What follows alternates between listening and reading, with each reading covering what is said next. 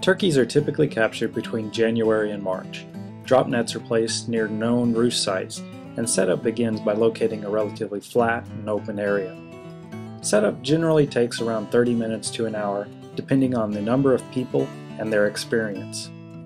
After spreading out the net, a post, 2 chains, and 2 anchors are placed at each of the 4 corners of the net.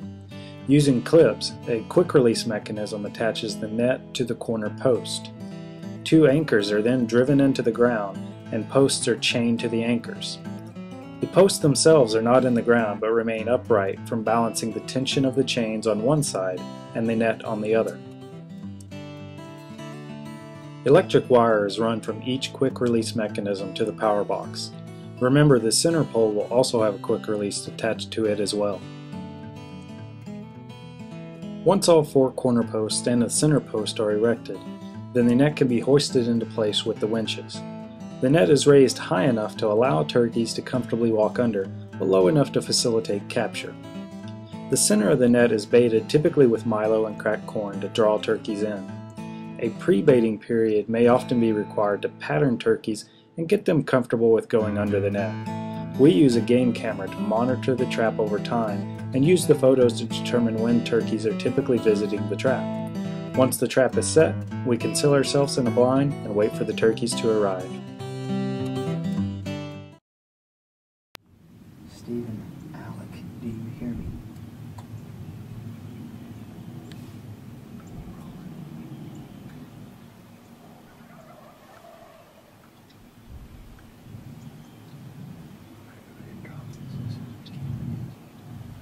Stephen, Alec, do you guys hear me?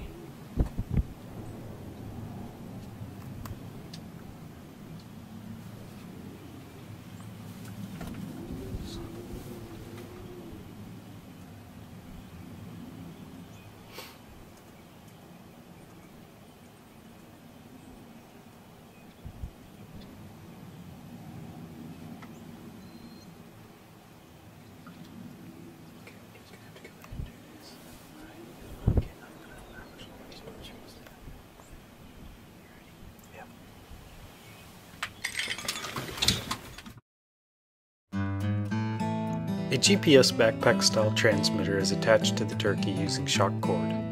We have found the GPS transmitters to be much more accurate than their VHF counterparts. Each unit acquires approximately 2,500 locations over a 65-day period. Over the course of several years, with the help of several hard-working graduate students, we have collected a great deal of location and movement data from both hens and gobblers.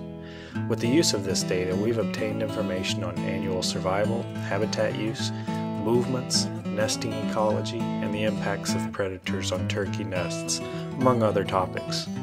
Much of this information has been published in scientific journals as well as in extension publications. Our goal is for this information to be utilized by landowners and land managers to improve Rio Grande wild turkey habitat and populations throughout their range in Texas and beyond.